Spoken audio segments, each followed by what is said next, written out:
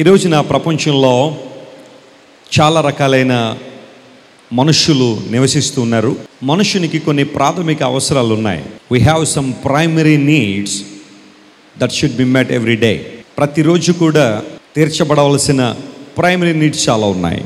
Oxygen పీల్చుకోవడం, భోజనం చేయడం, వస్త్రాలు కట్టుకోవడం, ఒక ఇంట్లో షెల్టర్ కలిగి ఉండడం, ఇవన్నీ కూడా మనందరికీ ప్రతిరోజు ఉండే నీడ్స్ ఇవన్నీ కూడా. అయితే యవ్వన కాలంలోకి వచ్చిన తర్వాత ఒక యవనస్తుడు కానీ ఒక యవనస్తురాలు కుటుంబ జీవితంలో ప్రవేశించడం అనేది కూడా చాలా శ్రేష్టమైన అనుభవమే. వివాహం అనేది దేవుని చేత ఏర్పాటు చేయబడిన వ్యవస్థ. పెండ్లి అనేది దేవుడు నిర్ణయించిన వ్యవస్థ. దానిలోనే ప్రవేశించడానికి చాలామంది కోసం ప్రార్థన చేస్తున్నాం. యవ్వన కాలంలోకి వచ్చిన బిడ్డలను బట్టి తల్లిదండ్రులకి ఒక ఇంత బాధ్యత ఉంది. వారిని త్వరగా ఒక ఇంటి వారిగా చేయాలని, ఒక కుటుంబస్తులుగా చేయాలని తల్లిదండ్రులు కూడా చాలా ప్రయాసపడుతున్నారు. తల్లిదండ్రులు ఉన్న ఆశను బట్టి ఈ రోజున ప్రపంచంలో చాలా రకాలైన మ్యారేజ్ బ్యూరోలు కానివ్వండి, మ్యాచ్ మేకింగ్ కంపెనీస్ కానీ చాలా భూమి మీదకి వచ్చాయి. నేను ఒకసారి ఫ్లైట్లో ప్రయాణం చేస్తూ ఉంటే ఇన్ ఫ్లైట్ మ్యాగజైన్ చదువుతూ ఉంటాను. ఫ్లైట్లో కొన్ని మ్యాగజైన్స్ పెడుతూ ఉంటారు. ఏ ఎయిర్లైన్స్ అయితే వాళ్ళు ప్రతి నెల కూడా ఒక మ్యాగజైన్ రిలీజ్ చేస్తుంటారు. అందులో కొన్ని అడ్వర్టైజ్మెంట్లు ఉంటూ ఉంటాయి. ఆ ఫ్లైట్ మ్యాగజైన్ చదువుతూ ఉంటే దానిలో ఒక మ్యాచ్ మేకింగ్ కంపెనీ అడ్వర్టైజ్మెంట్ నేను చూశాను. ప్రతి అడ్వర్టైజ్మెంట్ క్రింద ఒక క్యాప్షన్ ఉంటుంది. క్యాప్షన్ మనందరం కూడా రాసుకుంటూ ఉంటాం. అప్పుడప్పుడు సినిమాలకు కూడా కొన్ని క్యాప్షన్లు రాస్తూ ఉంటారు. నిజం అని సినిమా టైటిల్ ఉంటే ఆ కింద క్యాప్షన్ ఏంటో తెలుసా? ఇది పచ్చి అబద్ధం అంటాడు. మరి అది నిజం అబద్ధం కూడా మనుషులకు తెలియదు. మళ్ళీ అబద్ధం అని పేరు పెడతాడు సినిమాకి, ఇది ఖచ్చితంగా నిజం అని కింద క్యాప్షన్ పెడతా ఉంటాడు. క్యాప్షన్స్ అనేవి ఆ కంపెనీ ఏం చేయాలనుకో, లేదంటే ఆ ఇండస్ట్రీ లేకపోతే ఆ షాప్, ఆ వ్యాపారం ఏం చేయాలనుకుంటున్నారో ఒక చక్కని క్యాప్షన్ రాస్తూ ఉంటారు. ఆ మ్యాచ్ మేకింగ్ కంపెనీ క్యాప్షన్ రాశారు. అది ఎలా ఉంటుందంటే, true love can be hard to find. నిజమైన ప్రేమను కనుక్కోవడం చాలా కష్టం. Thankfully we have figured it out అనే మాట రాశారు. మేము దాన్ని కనుగొన్నాము అని వాళ్ళు దానిలో రాసుకుంటూ వచ్చారు. నిజమైన ప్రేమ కనుగొనడం చాలా కష్టమట. అయితే మేము దాన్ని కనుక్కున్నాం, మీరు మా దగ్గరికి వస్తే ఆ ప్రేమను మీకు ఇస్తాం అన్నట్టుగా వారు ఆ మ్యాచ్ మేకింగ్ కంపెనీ వారు ఒక యాడ్ తయారు చేశారు. ప్రియులారా, నిజమైన ప్రేమ కనుగోవడం కష్టమే కావచ్చు. అయితే దేవుని దగ్గరికి వచ్చిన వాడికి మాత్రం అది ఎప్పుడూ కష్టం కాదు. హల్లెలూయా. ఎందుకోసం అంటే దేవుని ప్రేమ ఎప్పటికీ స్వచ్ఛమైన ప్రేమే. ఆ ప్రేమతో దేవుడు నిన్ను ప్రేమిస్తున్నాడు. కొన్నిసార్లు బహుశా నీకు ఇలా అనిపించవచ్చు, ఈ భూమి మీద ఎవరైనా నన్ను ప్రేమించే వాళ్ళు ఉన్నారా, ఒక్కరైనా నన్ను మనస్ఫూర్తిగా ప్రేమించే వాళ్ళు ఉంటారా అన్న ప్రశ్న బహుశా నీకు కొన్నిసార్లు రావచ్చు. ఎందుకోసం? నిన్ను కట్టుకున్న భర్త నీకు అంత ప్రేమను పంచలేకపోవచ్చు. నీవు నమ్ముకున్న నీ భార్య కొన్నిసార్లు నిన్ను ప్రేమించలేకపోవచ్చు. నీ కడుపును పుట్టిన పిల్లలు కొన్నిసార్లు నీకు ఆ ప్రేమను ఇవ్వలేకపోవచ్చు. లేదా నువ్వు పెంచుకున్న పిల్లలు లేదా దత్తత తీసుకున్న పిల్లలు కూడా నిన్నంత ప్రేమతో ప్రేమించలేకపోవచ్చు. Our expectations some times are so high.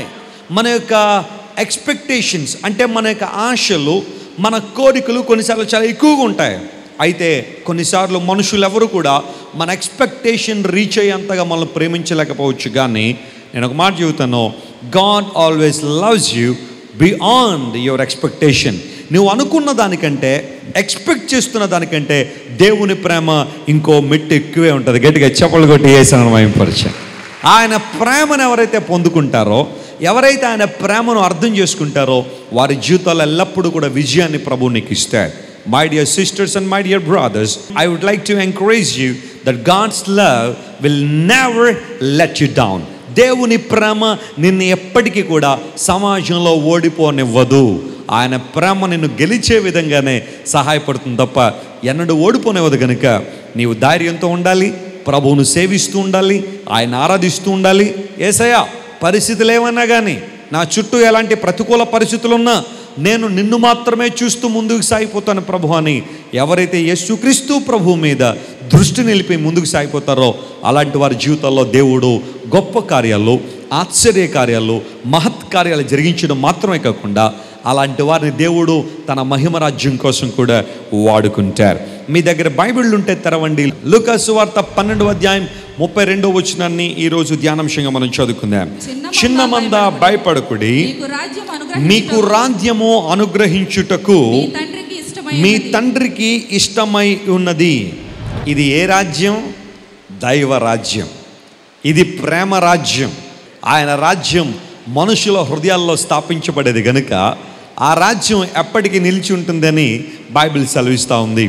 యేసు ప్రభువారు ఆయన ఈ లోకంలో జీవించిన కాలంలో చాలా మంచి మంచి మాటలు ప్రపంచానికి తెలియచేశారు. ఆయన మంచివాడు గనుక ఆయన నోట నుండి ఎప్పుడు ఏమొచ్చాయి చెప్పండి? మంచి నీళ్ళే వచ్చాయి. చూడండి, మంచి నీటి ఓట ఉందనుకోండి, దానిలోంచి వచ్చే నీళ్ళు ఎలా ఉంటాయి? ఎప్పుడు కూడా మంచిగానే ఉంటాయి. అదే ఒక కుళ్ళి కాలువల నుండి మంచినీళ్ళు ఎవరైనా ఎక్స్పెక్ట్ చేస్తారా? ఒక డ్రైనేజ్ ఉంటుంది. రోజున విశాలంగా డ్రైనేజీలు కడతా ఉన్నారు కార్పొరేషన్ వారు. ఏ డ్రైనేజీలన్నా మీకు మంచినీళ్ళు దొరుకుతున్నాయా? దొరకవు. ఎప్పుడు కూడా ఒక చెడ్డ హృదయంలో నుండి చెడ్డ తలంపులే బయటకు వస్తాయి. ఒక చెడ్డ హృదయంలో నుండి చెడ్డ ఆలోచనలే బయటకు వస్తాయి. ఒక రాంగ్ మైండ్ నుంచి రాంగ్ యాటిట్యూడ్సే వస్తాయి బయటికి. అందును బట్టి యేసు ప్రభు కూడా ఆయన ఈ లోకంలో ఉన్నప్పుడు కాలంలో ఏమన్నాడంటే, సజ్జనుడు ఎవరైతే ఉంటారో వారు తమ హృదయం అనే ధననిధిలో నుండి సద్విషయములను బయటికి తీసుకొస్తారు అన్నాడు. హృదయము నిండి ఉన్న దాన్ని బట్టి నోరు ఏం చేస్తుందట? మాట్లాడుతుంది. నీ హృదయం దేంతో అయితే నింపబడి ఉంటుందో అదే నీ నోరు మాట్లాడడానికి ఇష్టపడుతూ ఉంటుంది అనే విషయాన్ని గుర్తించాలి. యేసు ప్రభు మంచివాడు గనుక, ఆయన ఉత్తముడు గనుక, ఆయన సద్బోధకుడు గనుక, ఆయన మంచి కార్యాలు చేసేవాడు గనుక ఆయన ఎప్పుడు చెప్పినా ప్రజోపకరమైన మాటలే ఆయన పలికారు.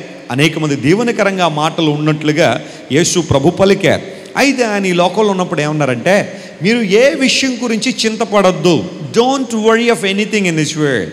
ఇన్ఫ్యాక్ట్ మీ యొక్క చింత అంతా కూడా దేవుని మీద వేయండి, ఆయన మీ గురించి చింతిస్తున్నాడు అనే మాటలు చాలా విషయాలు బైబిల్లో కనబడుతున్నాయి. యేసు ప్రభు కూడా చెప్పారు. ఈరోజు నా ప్రస్తుత ప్రపంచంలో మనిషి కొన్ని వాటి కోసం చింతపడుతున్నాడట. ఆలోచించడం తప్పేం కాదు, కానీ వాటి గురించి ఎక్కువసేపు చింతపడడం ఏంటి చెప్పండి? తప్పు. ఒకవేళ నా ఫోన్ ఉందనుకోండి, ఇది మహా ఉంటే ఒక 200 గ్రాములు ఉంటుందేమో, అంటే 1/2 కేజీ కంటే ఇంకా తక్కువే. 1/2 కేజీ ఏ ఒక్కరైనా ఇలా పైకి లేపగలరు దాన్ని, పెద్ద ప్రయాసం కాదు బరువు ఎత్తడం. అదే ఈ 1/2 కేజీ బరువు ఉన్న ఈ మొబైల్ ఫోన్ను నేను ఒక 1/2 గంట అర్ధగంట ఇలా పట్టుకున్నాను అనుకోండి, నా చెయ్యి మొయ్యలేనంత బరువు అయిపోద్ది. కారణం అంటే ఈ వస్తువు బరువైంది కాదు, దాన్ని నేను పైకి పెట్టి మోస్తున్నాను చూసారా, అక్కడ మోత బరువు ఎక్కువైపోయి మొయ్యలేను. ఒక అరగంట సేపు మొయ్యాలంటే మొయ్యగలను దీన్ని? మొయ్యలేను. నీకున్న సమస్య చాలా చిన్నదే, నీకున్న ఇబ్బంది చాలా చిన్నదే, నీకున్న ప్రతికూల పరిస్థితి చాలా చిన్నదే. అయితే దాన్ని నువ్వు పెద్దదిగా చేసి ఎక్కువసేపు దాని గురించే ఆలోచన చేసి నువ్వు చేయాలనుకున్న మంచి పనులు చేయలేకపోతున్నావు. దేవుడు నీ పట్ల ఏ కార్యాలైతే చేయాలనుకున్నాడో వాటిని చేయకుండా నిలుపు చేయబడుతున్నాయి. ఎందుకోసం అంటే you always think about the things that are going wrong in your life. నీ జీవితంలో ప్రతికూల పరిస్థితుల్లో ఉన్న ఆ కార్యాలను ఎప్పుడూ కూడా ఆలోచన చేసి వాటినే ఎత్తుపెట్టి నువ్వు బాధపడుతున్నావు, శ్రమ పడుతున్నావు, నీ చుట్టూ ఉన్న వాళ్ళని శ్రమ పడుతున్నావు తప్ప 5 నిమిషాలు దాన్ని పక్కన పెట్టావంటే ఎంతకన్నా శ్రేష్టమైన విషయాలు యేసే నీ కోసం సిద్ధపరిచాడు. హల్లెలూయా. అందును బట్టి దేనికి నువ్వు వరి అవ్వద్దు. ఈ ప్రపంచం దేనికి చింతపడద్దు. చాలామంది ఏమి తిందుమా అని చింతపడుతున్నారట. అందును బట్టి దేవుని మందిరానికి కూడా రావట్లేదు ఆహారం కోసం. రెండవది ఏమి కట్టుకుందుమా అని చింతపడుతున్నారట. ఎక్కడ ఆఫర్లు ఉన్నాయి, ఎక్కడ 90% ఆఫర్ ఉంది, ఎక్కడ డీల్స్ ఉన్నాయి, ఎక్కడ సేల్స్ ఉన్నాయి అని ఎప్పుడు కూడా అదే ధ్యాస, అదే ఆలోచన చాలామందిలో. బట్టలు కట్టుకోవడం తప్పు కాదు, అయితే 24 గంటలు వాటి కోసం ఆలోచించడం మాత్రం పొరపాటే అని బైబిల్ సెలవిచ్చింది. ఏమి కట్టుకుందుమా, ఏమి ధరించుకుందుమా, లేకపోతే మనకున్న ఆ ఫిట్నెస్ని బట్టి చింతపడ్డం, ఇవన్నీ ప్రక్కన పెట్టి మొదట నా రాజ్యమును నా నీతిని వెతకండి, అప్పుడు అవన్నీ మీకు అనుగ్రహించబడతాయి. ఏమైతే నువ్వు కోరుకుంటున్నావో, ఏ కార్యాలు జరగాలని నువ్వు ఇష్టపడుతున్నావో, ఏ కార్యాలు జరగాలని నువ్వు ఆశపడుతున్నావో అవి నీ జీవితంలో జరగాలంటే నీవు నేను మనిద్దరం మాత్రమే కాదు, లేకపోతే ఇక్కడున్న వారు మాత్రమే కాదు, ప్రపంచంలో ఉన్న ప్రతి వ్యక్తి చేయాల్సిన పని ఏంటంటే we have to seek the kingdom and righteousness of Almighty God. దేవుని యొక్క నీతిని, ఆయన రాజ్యాన్ని వెతికినప్పుడు దేవుడు మన జీవితాల్లో గొప్ప కార్యాలు చేస్తారు. దేవుని స్తోత్రం చెప్పండి. హల్లెలూయా. అందును బట్టి ఈ వాక్యాన్ని వినడానికి వచ్చిన మీరందరి జీవితాల్లో ఈ క్షణమే ఒక మంచి నిర్ణయం తీసుకోండి. అయ్యా, ఈ రోజు నుండి నీ చిత్తం నెరవేర్చడమే నా ప్రయారిటీ. నిన్నే నేను ప్రేమిస్తాను, నీ కార్యాలే నాకు చాలా ఆనందం ఇచ్చేవి అని నువ్వు చెప్పగలిగితే యేసు ప్రభు మీ జీవితంలో కూడా మేలు చేసి ఆశీర్వాదాన్ని ఇస్తాడు. ప్రియులారా, ఆత్మీయ తండ్రి గారి నుండి నేను నేర్చుకున్న మంచి లక్షణం ఏంటో తెలుసా? ఆయన దేవుని వాక్యానికి, దేవుని కార్యాలకి ఇచ్చే ప్రాధాన్యత మరి దేనికి ఇవ్వరు. హల్లెలూయా. దుప్పి నీటి వాగుల కొరకు ఆశపడినట్లు దేవా నా ప్రాణం దేనికోసం? సినిమా కోసమా ఈ ఆశ? అబ్బో, లైన్లో చూడండి, ఈ రోజుల్లో ప్రజలందరూ రోడ్ల మీద వరద బాధితులు కూడా అలా నిలబడట్లేదేమో, సినిమా టికెట్ల కోసం అలా నిలబడతారు ప్రజలందరూ కూడా. జీవితం ఎట్టిపోతుంది అర్థం కావట్లేదు చాలామంది. బైబిల్ సెలవిస్తూ ఉంది, seek God's Kingdom and his righteousness. ఆయన నీతిని, ఆయన రాజ్యాన్ని వెతకండి, పరిశుద్ధాత్మ కార్యాలు వెతకండి, మీ జీవితంలో అద్భుతాలు జరుగుతాయి. అలా చేసినప్పుడు చిన్న మంద భయపడకుడి, నేను మీకు ఏమి ఇవ్వాలనుకుంటున్నాను? రాజ్యాన్ని ఇవ్వాలనుకుంటున్నాను. I would like to give my Kingdom, I would like to establish you in my Kingdom. నా రాజ్యంలో మిమ్మల్ని స్థిరపరచాలనుకున్నాను కనుక చిన్న మంద మీరేం చేయకండి, భయపడకండి. చిన్న మంద ఇంగ్లీష్లో ఓ లిటిల్ ఫ్లాక్ అన్నాడు. చిన్న మంద అంటే సైజు గురించి మాట్లాడలా. చిన్న మంద అంటే నలుగురున్న సంఘం చిన్న సంఘం, 5,000 మంది ఉందో బాగా పెద్ద సంఘం అనడానికి లేదు. సంఘములన్నీ దేవుని దృష్టిలో ఒకటే. నీ సంఘం పెద్దదా చిన్నదని దేవుడు ఎప్పుడు చూడలా. నేను మరలా చెబుతున్నాను, ఎన్నిసార్లు చెబుతానో, మన సంఘంలో ఎంతమంది ఉన్నారు అనేది ఎప్పుడు కూడా ప్రశ్న కాదు. అయితే సంతోషమే, ఎక్కువ మంది ప్రజలు రావడం, దేవుని ప్రజల్లో ఒక చోట చేరి దేవుని ఆరాధించడం చాలా సంతోషకరమైన విషయమే. అయితే మన సంఘాల సైజులు దేవుడు చూడలేదు, కానీ ఆ సంఘము ఆత్మలో ఎంత పటిష్టంగా ఉన్నారు అని దేవుడు చూస్తూ ఉన్నాడు. ఎంతమంది సత్యానికి స్తంభాలుగా జీవించగలుగుతున్నారు, ఎంతమంది యేసుక్రీస్తు ప్రభు శిష్యులుగా జీవించగలుగుతున్నారు, ఇది దేవుడు చూస్తూ ఉన్నాడు. దేవదేవుడు మాట్లాడుతున్నాడు, సంఘాలు పెరుగుతున్నాయని, ప్రజలు ఎక్కువ మంది పెరుగుతున్నారని సంతోషమే. అయితే అంతకన్నా ప్రాముఖ్యమైనది, ఒక్కొక్క వ్యక్తి క్రీస్తు రాజ్యములో శిష్యుడిగా స్థాపించబడగలిగితే, ఆయన ప్రేమ వాక్కులను ప్రతిరోజు పఠిస్తూ ధ్యానం చేయగలిగితే, వాక్యానుసారంగా జీవించగలిగితే అంతకన్నా ఎక్కువ ఆనందం ఆ రోజు కలుగుద్ది. హల్లెలూయా. అందును బట్టే మన సంఘంలో ప్రతి ఒక్కరి పట్ల మాకున్న ప్రార్థన అదే, మా బాధ్యత అదే. దేవుని వాక్యాన్ని ఉన్నది ఉన్నట్టుగా, దేవుని వాక్యాన్ని కలిపి చెరపకుండా, స్వలాభాపేక్షను కప్పిపెట్టే ఏ దుర్లాభాపేక్షను కప్పిపెట్టే ఏ మాటను కూడా మీ ముందు ఉంచకుండా దేవుని వాక్యాన్ని సరైన విధానంలో ఎందుకు బోధిస్తున్నామంటే, ఒకనాడు మేము కూడా దేవుని సన్నిధిలో లెక్క అప్పచెప్పాల్సిన వారమై ఉన్నాం. దేవుడు మాకిచ్చిన నిర్వహణ, ఆయన మాకిచ్చిన బాధ్యతను సరిగా నిర్వర్తించకపోతే మనుషులకు మేము లెక్కలు చెప్పక్కర్లేదేమో, కానీ ఎవరికి చెప్పాలి? దేవునికి లెక్క అప్పచెప్పాలి. అందును బట్టి ప్రతిరోజు దేవుని వాక్యం చెప్పే అవకాశం లభించిన ప్రతిసారి ప్రార్థనాపూర్వకంగా సిద్ధపడి మీ దగ్గరికి వస్తున్నాం. కారణం ఏంటో తెలుసా? ఆయన ఏమనుకుంటున్నారో, దేవదేవుడు ఏం చెప్పాలని కోరుకున్నాడో ఆ మాటలు మా ద్వారా, దేవుని సేవకుని ద్వారా మీ అందరికీ అందాలి. కాబట్టి ఆ ఒక్క మాట కూడా మిస్ అవ్వడానికి వీల్లేదు. ఆయన నోట నుండి వచ్చే ప్రతి మాట మీకు సరైన విధానంలో, సరైన సమయంలో, సరైన ఉద్దేశం కోసం అందించబడాలనేదే దేవుని సేవకుల యొక్క బాధ్యత, మా ప్రార్థన, మా సిద్ధపాటు అనే వాస్తవాన్ని గుర్తించాలి. చిన్న మంద భయపడకండి. It's not about the size, అది కేవలం ఆకారం గురించి చెప్పలేదు, కానీ చిన్న మంద అనగా దేవుని దృష్టిలో దీన మనసు కలిగిన వారని అర్థం. హల్లెలూయా. చిన్నతనం అంటే ఏంటి అంటే ఆకారంలో గురించి మాట్లాడలా. దేవుని దృష్టిలో ఎవరైతే దీనత్వం కలిగి ఉంటారో, ఆత్మ విషయమై దీనులైన వారు ధన్యులు, వారు చెప్పండి దేవుని చూస్తారు, దేవుని బిడ్డలుగా పిలువబడతారు, వారు దేవుని ఆశీర్వాదం స్వతంత్రించుకుంటారని బైబిల్లో రాయబడింది. ఆత్మ విషయమై దీనులైన వారు ధన్యులు, పరలోక రాజ్యము వారిది అని బైబిల్లో. ఈరోజు నువ్వు దీన మనసు కలిగి ఉన్నప్పుడు, ఆధ్యాత్మికమైన విషయాలలో ప్రతి విషయానికి దేవుని మీద ఆధారపడినప్పుడు, ఒకవేళ ఏదైనా గొప్ప విషయం సాధించామా, సమస్త ఘనత, మహిమ, ప్రభావం ఎవరివే? దేవునివే. Glory to God, praise God, praise Jesus అనే మాటలు ఎక్కువగా వస్తున్నాయి నీ నోటి నుంచి. కొంతమందికి అలా రావు. మందనండి, మన బలం, మన శక్తి, మన జ్ఞానం, అబ్బో నాకున్న జ్ఞానం ఎవరికీ లేదు, నాకున్న శక్తి ఎవరికి లేదు, నేను చాలా గొప్పవాడినండి, నేను ఇలా చిటికేస్తే అబ్బో చాలామంది వస్తారండి అని ఏదో రకమైన గర్వ జీవితంతో ముందుకెళ్ళే ఏ ఒక్కడు కూడా దేవుని నామాన్ని మహింపరచలేడు, ప్రభువుని ఆరాధించలేడు. యేసు ప్రభువారు ఆయన మట్టల ఆదివారం రోజున యెరూషలేములోనికి వస్తూ ఉన్నారు. యెరూషలేములో ప్రవేశిస్తున్న సర్వశక్తుడు ఆయన గాడిద మీద ఎక్కి యెరూషలేముకి వస్తున్నాడు. నేను చెప్పాను మట్టల ఆదివారం రోజున యేసు ప్రభు గాడిదని ఎందుకు కోరుకోవాలి? ఓ మంచి గుర్రం కావాలంటే ఎవరైనా యేసుప్రభుకు మంచి గుర్రం కావాలంటే ఎవరా అండి? నేను ఆయా ప్రాంతాలు వెళ్తున్నప్పుడు సువార్త కోసం ఎక్కడికైనా వెళ్ళాలంటే మరి కొంతమంది వారికి ఉన్న మంచి మంచి కార్లు, రేంజ్ రోవర్ కానీ, బెంజ్ కానీ, BMW కానీ ఇవన్నీ తీసుకొచ్చి, అయ్యా సేవకుడా వాడుకోండి ఈ కారు, మీరు వెళ్ళండి ఎక్కడికి వెళ్తారు అని చెప్పి ఆయా ప్రాంతాల్లో కొన్నిసార్లు వారి ఉద్యోగాలకు సెలవులు పెట్టి అయ్యా మిమ్మల్ని తీసుకెళ్ళడం మాకు చాలా సంతోషం. అమెరికాలో కానీ మరొక ప్రాంతాల్లో ఒక్కరోజు సెలవు పెట్టడం అంటే చిన్న విషయం కాదు.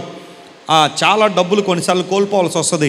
అయినా దేవుని సేవకులుగా మేము వెళ్తున్నాం కాబట్టి కొంతమంది సెలవులు పెట్టుకుని మరి మమ్మల్ని అటు ఇటు తీసుకెళ్ళడం, మీటింగ్స్కి తీసుకెళ్ళడం. ఎందుకంటే ఆ ప్రాంతాల్లో మేము కొత్త కాబట్టి ఎవరో ఒకరు మా సహకారం ఉండాలి. అందును బట్టి వారి కార్లకు తీసుకెళ్తా ఉంటే they want to give the best always. వారికి ఉన్న వాటన్నింటిలో శ్రేష్టమని ఇవ్వాలనే వారు కోరుకుంటా ఉన్నారు. యేసు ప్రభు అడిగితే ఆ టైంలో ఓ మంచి రథాన్ని తీసుకొచ్చి ఇవ్వలేరా? ఓ మంచి గుర్రాన్ని, జాతి గుర్రాన్ని యేసు ప్రభుకి ఇవ్వలేరా? ఎందుకు యేసు ప్రభు వాటిని కోరుకోకుండా గాడిద మీదకి ఎందుకు ఎక్కి ఆయన యెరూషలేముకి వెళ్ళాలనుకున్నాడంటే, గుర్రం మీద వెళ్ళేవాడు యుద్ధానికి వెళ్తాడు, గాడిద మీద వెళ్ళేవాడు సంధి చేసుకోవడానికి వెళ్తాడు. గట్టిగా చప్పట్లు కొట్టి యేసుని మహిమపరచాడు. అంటే శాంతిని ప్రకటించేవారు కానీ, సంధి కోసం వెళ్ళేవారు కానీ, రికన్సిలియేషన్ ప్రకటించేవారు గాడిద మీద ఎక్కి వెళ్ళేవారట. దూరం నుండి రాజు అంతఃపురం ఎక్కి చూస్తే ఎవడైనా ఒకడు గుర్రం మీద వచ్చేస్తాడు అనుకోండి, తీండ్ర కత్తులు అని చెప్పి యుద్ధానికి సిద్ధపడేవారు. అదే ఎవరైనా గాడిద మీద వస్తున్నారనుకోండి, ఓకే శాంతిగా వస్తున్నాడు కాబట్టి మనం ఏం కంగారు పడక్కర్లా, లెట్ హిమ్ కమ్, నా దగ్గరికి రమ్మని చెప్పి శాంతి సంధి చేసుకుని పంపించేవారు. యేసు ప్రభు ఈ లోకానికి ఆయన వచ్చి గాడిద మీదకి ఎందుకు ఎక్కువ వెళ్ళాడంటే, ఆయన లోకం మీదకి ప్రతిదండన చేయడానికి రాలేదు. ఇన్ఫ్యాక్ట్ ఏ ఒక్కరితో యుద్ధం చేయడానికి కూడా రాలేదు ఆయన.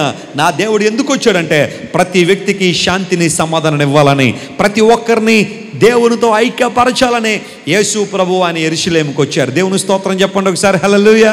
ఆయన ఉద్దేశం శాంతి స్థాపన కనుక ఆయన గుర్రం ఎక్కి రాలా. అలా వచ్చితే అక్కడ చాలామంది చిన్నపిల్లలు దేవుని ఆరాధించడం ప్రారంభించారట. ఏమని? హోసన్నా జయం, హోసన్నా జయం అని అందరూ కూడా దేవుని స్తుతిస్తూ ఉంటే, ఆరాధిస్తూ ఉంటే అక్కడ కొంత సమూహం ఉన్నారు.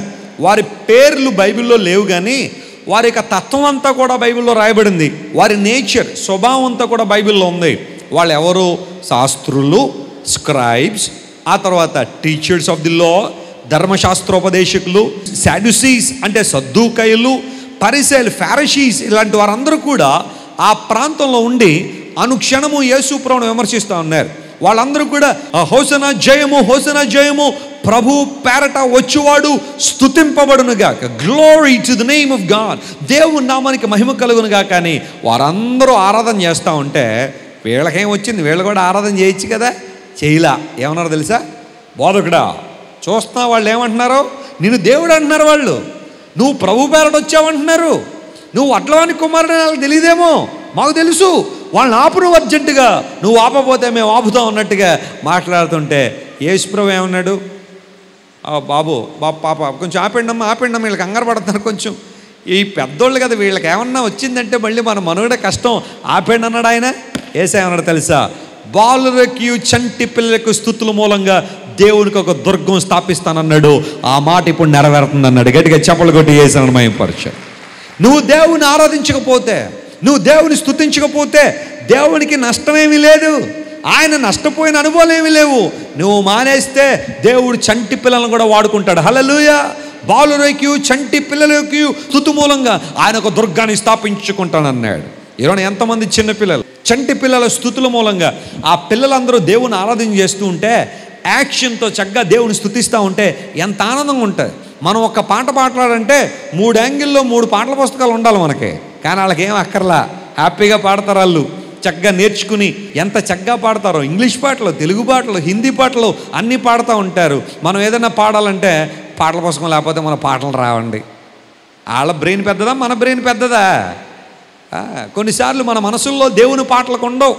ఎవరైనా ఏమైనా హాని చేస్తే రికార్డ్ అంతా మెయింటైన్ చేస్తూ ఉంటారు. 1979వ సంవత్సరం ఏప్రిల్ 22వ తారీఖున నువ్వు నన్ను 3 సార్లు తిట్టావు. అబ్బా ఎంత మెమరీయో అయ్యగారికి, ఈ సహోదరికి ఎంత మెమరీయో. ఏమండి పెళ్ళైన 3వ రోజు నన్ను ఇలా అన్నారు తెలుసా మీకు? ఎందుకమ్మా ఈ జ్ఞాపకం పెట్టుకోవాలి, ఏంటి ఉపయోగం? ప్రతిసారి గొడవలయ్యి రప్చర్ చేసుకుని నీ కుటుంబాన్ని అబాస్పాలు చేయడం తప్ప దానివల్ల ఉపయోగం ఏమొచ్చింది? మంచి విషయాలు పెట్టుకో బ్రెయిన్లో. అందును బట్టే చాలాసార్లు చెబుతున్నాను, మన బ్రెయిన్, మన మెదడు అనేది ఒక బీరువా లాంటిది. ఆ షెల్ఫ్లు ఉంటాయి కదా, వాటిలో బట్టలు, స్త్రీలైతే బంగారం, ఇవన్నీ పెట్టుకుంటాం. ఎవరైనా రోడ్డు మీద తాగి పడేసిన కొబ్బరికాయలు ఏమైనా పెట్టుకుంటారండి లోపల? లేదంటే చెత్త కుండీలో దొరికే చెత్త అంతా తీసుకొచ్చి బీరువాలో చక్కగా పొదుపుగా వేసి చక్కగా తాళాలు వేస్తారా? ఎవరు వేయరు. నాకు తెలిసి ఏ ఒక్కరు కూడా గాడ్రేజ్ బీరువాల్లో చెత్తను పెట్టుకున్న వాళ్ళు ఎవరు లేరు. అంతా పెట్టుకుంటే డబ్బు, వెండి, బంగారం, ముత్యాలు, రత్నాలు, సర్టిఫికెట్లు, పాస్పోర్ట్లు ఇలాంటి ఏమన్నా ఉంటే విలువైనవన్నీ కూడా బీరువాల్లో పెట్టుకుంటాం. మానవ మెదడు కూడా ఒక మంచి బీరువా లాంటిదే, ఒక మంచి షెల్ఫ్ లాంటిదే. ఏం పెడుతున్నావు దానిలో? కొంతమంది వ్యర్థమైన రబ్బిష్ థింగ్స్ అన్నీ దానిలో స్టోర్ చేస్తూ ఉంటా. అక్కర్లేని విషయాలన్నీ కూడా. అందును బట్టి నీ జీవితం కూడా, నువ్వు స్టోర్ చేసుకున్న విషయాలను బట్టి నీ జీవితం కూడా అలా యూజ్లెస్గా అయిపోతున్నావు. ఏమీ సాధించలేకపోతున్నావు. దేవుడు నిన్ను ఒక గొప్ప వ్యక్తిగా సృష్టించాడు. You are destined to do great things. ఓ గొప్ప కార్యం చేయాలనే ప్రభువుని సృష్టించాడు. 10,000 కోట్ల న్యూరాన్లు మన బ్రెయిన్లో ఉంటాయట. అంత గొప్ప బ్రెయిన్ మనకిస్తే మనం ఎందుకు దాన్ని సరిగా ఉపయోగించలేకపోతున్నాం అంటే, మనకు విషయాల మీద ఆసక్తి లేక. చిన్నపిల్లలు దేవుని ఆరాధిస్తున్నారు, దేవుని స్తుతిస్తూ ఉన్నారు. చంటి పిల్లల స్తుతుల మూలముగా దేవుడు ఒక మంచి దుర్గాన్ని ఏం చేశాడట? స్థాపించాడు. అంటే చంటితనం అంటే కేవలం శారీరకంగా మాట్లాడలా, ఆత్మలో కూడా ప్రతి విషయానికి దేవుని మీద ఆధారపడే విధంగా మనం ఉన్నప్పుడు స్వచ్ఛమైన విధానంలో ప్రభువుని ఆరాధించగలిగితే, ఇప్పుడేమన్నాడంటే, అలాంటి దీనత్వం ఆత్మలో ఉన్నవారులారా, చిన్న మంద మీరేం చేయొద్దు, భయపడొద్దన్నాడు.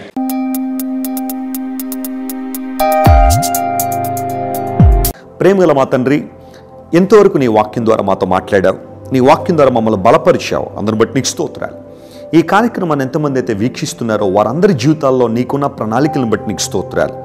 భూమి కంటే ఆకాశం ఎంత ఉన్నతంగా ఉందో, మా పట్ల నీకున్న ప్రణాళికలు కూడా అంతే ఉన్నతమైనవని నీ వాక్యం సెలవిస్తూ ఉంది. ప్రభువా, ఉన్నతమైన నీ ప్రణాళికలో ప్రతి ఒక్కరి జీవితం నెరవేర్చండి. అపవాదిక ప్రతి తంత్రాన్ని, దురాత్మిక ప్రతి కార్యాన్ని యేసు నామములో బంధిస్తున్నాను ప్రభువా. నూతన కార్యములు మా ప్రియులు చూచినట్లు నీవే గొప్ప కార్యాలు జరిగించండి. ఎవరైతే అనారోగ్యంతో ఉన్నారో స్వస్థతనివ్వండి. విడుదల లేని వారికి విడుదల ప్రసాదించండి. నిరాశ నిస్పృహలో శాంతి సమాధానం లేక ఎవరైతే ఉన్నారో ఇప్పుడే నీ సమాధానపు ఆత్మ వారి మీద కృమ్మరించమని వేడుకుంటున్నాను. శాపగ్రస్తమైన అనుభవాల్లో నరకప్రాయంగా మారిపోయిన కుటుంబాలను ఎవరైతే కలిగి ఉన్నారో యేసు నామములో వారిని ఆశీర్వాద పదను నడిపించమని కోరుతున్నాం ప్రభు. ఎవరైతే నీ సన్నిధి నుండి ఒక అద్భుతమైన మేలు కోసం ప్రార్థన చేస్తున్నారో, ఒక కార్యం జరగాలని పట్టుదలగా ప్రార్థన చేస్తున్నారో యేసు నామములో వారి గొప్ప విజయాన్ని మీరు చేకూర్చండి. అన్ని విషయాల్లో మీరు తోడుగుండండి. నీ ప్రజల పక్షాన నీకున్న ప్రతి మంచి ఆలోచన బట్టి నీకు స్తోత్రాలు, ఘనత, మహిమ నీకే చెల్లిస్తున్నాను. ఈ కార్యక్రమాన్ని స్పాన్సర్ చేసిన మా ప్రియులను ప్రత్యేకంగా మీరు ఆశీర్వదించండి. కోట్లాది మంది నీ వాక్యాన్ని వినడానికి వారు ఇచ్చిన సహకారాన్ని మీరు గుర్తించి 100 ప్రతిఫలం వరకు దయచేసి నామను మహిమపరచుకునండి. మేము ఎక్కడున్నా నీ మహిమార్థం వాడబడినట్లు మీరే సహాయం చేయండి. కుటుంబాలను ఆశీర్వాదకరంగా మీరు మార్చండి. యవనస్తులు మీరే మార్చి నూతనమైన విధానాల్లో వారిని మీరే స్థిరపరచమని కోరుతున్నాం. ఘనత, మహిమ, ప్రభావం నీకే చెల్లిస్తూ యేసుక్రీస్తు వారి పరిశుద్ధ నామంలో అడిగి వేడుకుంటున్నాం తండ్రి. ఆమేన్.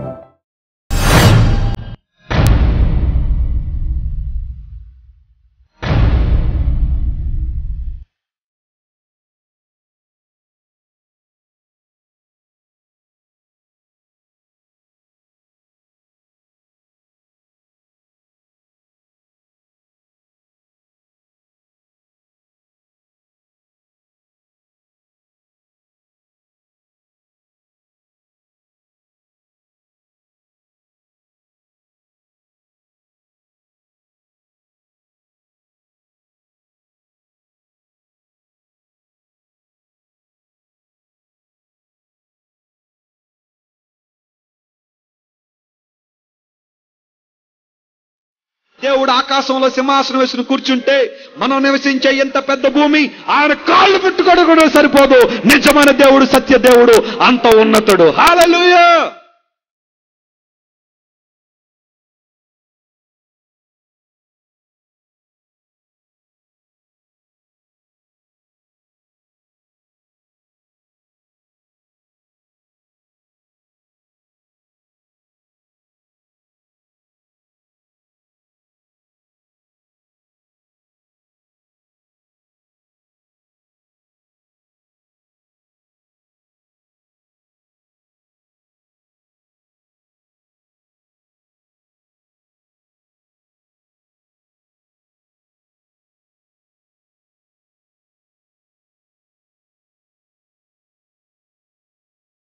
గతంలో జరిగిన మీటింగులన్నింటిలో కంటే వాక్యం కంటే కూడా అనవసరమైన మాటలు చాలా ఎక్కువగా విన్నాం.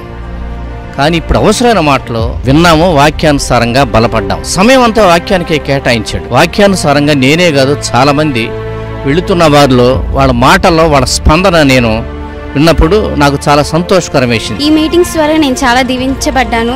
ఈ మీటింగ్స్ అనే కాకుండా యూట్యూబ్లో మెసేజెస్ వింటా ఉంటే దేవుడు నాతో స్వయంగా మాట్లాడటం, ఆయన సన్నిధి నేను అనుభవించాను. ప్రతి విషయంలో నాకు డెసిషన్స్ ఎలా తీసుకోవాలో నాకు జాన్ వెస్లీ గారి మెసేజెస్ ద్వారా నేను నేర్చుకున్నాను. ప్రతి విషయానికి ఒక హిస్టారికల్ ఎవిడెన్సెస్ చూపిస్తా. ప్రతి ఒక్కరికి ఆశీర్వాదకరంగా జరుగుతుంది. ఈ మీటింగ్స్కి రావడం చాలా I'm feeling very blessed to be A part of these meetings and I'm very happy to be here.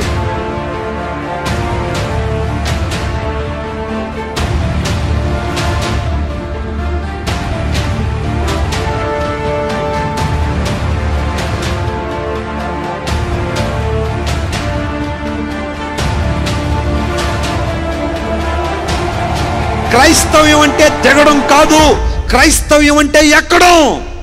ఎవరన్నారు నువ్వు తక్కువ కులమని? తెలియక అంటున్నారు అంతే. నువ్వు తక్కువ దానివి కాదు. యేసుని అంగీకరించావా, నువ్వు ఉన్నతమైన వ్యక్తివే. అన్ని విషయాల్లో దేవుడిని నిలబెట్టాడు, ఉన్నత స్థలాల్లో ఉంచాడన్న వాస్తవాన్ని గుర్తించాలి. ఆడపిల్లలు వాళ్ళిద్దరూ చాలా బాగా బలపడుతున్నారు ఈ వాక్యం ద్వారా. ఇప్పుడు ఈరోజు కూడా బలపడ్డారు. రోజు వాళ్ళు యూట్యూబ్లో ఖచ్చితంగా ఒక మెసేజ్ విని, short and sweet messages Wesley గారివి చాలా బాగున్నాయి. నా బిడ్డలు నిజంగా ఆత్మీయంగా బలపడుతున్నారని నేను నిజంగా చెప్తున్నాను. ఇలాంటి అవకాశం నిజంగా రాజమండ్రిలో నా చర్చి మాకు ఇక్కడ ఉంటే చాలా మేము బలపడతామని మేము ఇప్పుడు అనుకుంటున్నాము. చాలా ఆశీర్వదింపబడుతున్నాము. జాన్ వెస్లీ గారు మా మధ్య ఉండడం చాలా బ్లెస్సింగ్గా ఉంది.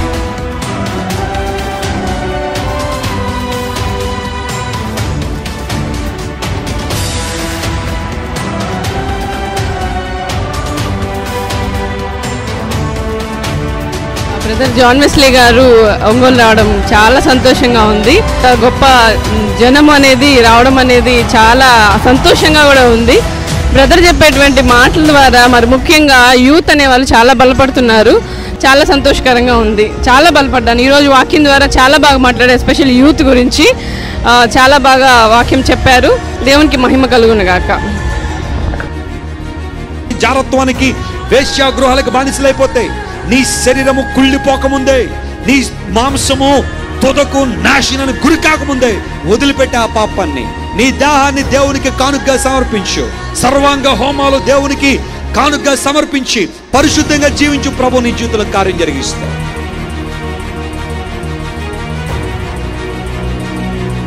చరిత్రలో అసలు ఇలాంటి అన్న ఉండాలి.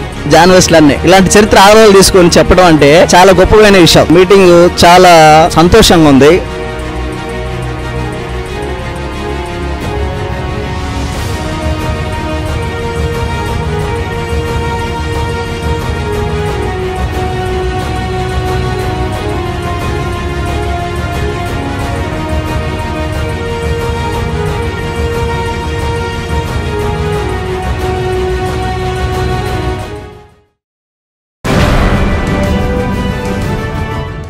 మీ ప్రార్థనా అవసరతలకు మరియు కానుకల పంపుటకు మా చిరునామా జాన్ వెస్లీ అంతర్జాతీయ పరిచర్యలు 57-2-11 మల్లికార్జున నగర్, రాజమండ్రి 533105. మా ఫోన్ నెంబర్లు 9000333555 మరియు 9618111888. మా వెబ్సైట్ www.johnwesley.com.